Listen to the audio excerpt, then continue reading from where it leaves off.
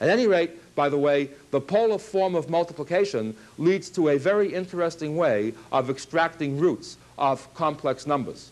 For example, suppose I want to find the 6th root of I. In other words, what complex number raised to the 6th power gives I?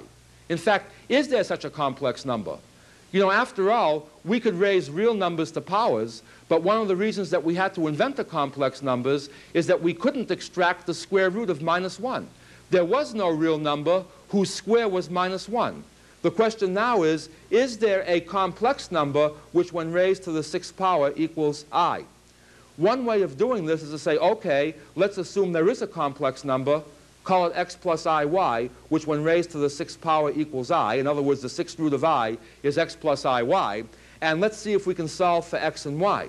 One way of doing this is to raise both sides here to the 6th power, in which case we see that I has to be x plus iy to the 6th power. On the other hand, I is written as 0 plus 1i. If I raise this to the 6th power, I don't know if you've noticed this, every time I raise I to an even power, I get a real number. Why? Because I squared is -1. Therefore, I to the 4th is I squared squared, which is -1 squared, which is 1. I to the 6th is I to the 4th times I squared, which is 1 times I squared, which is -1.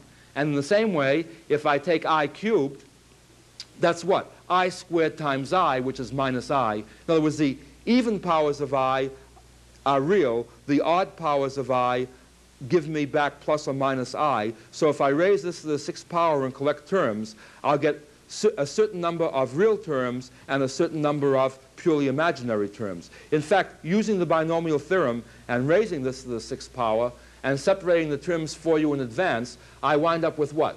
X to the 6th plus 6x to the 5th iy plus 15x to the 4th iy squared plus 20x cubed iy cubed plus 15x squared iy to the 4th plus 6x iy to the 5th plus iy to the 6th. I went through that rapidly. It's just using the binomial theorem, noticing that all of these terms will turn out to be real. All of these terms will be purely imaginary.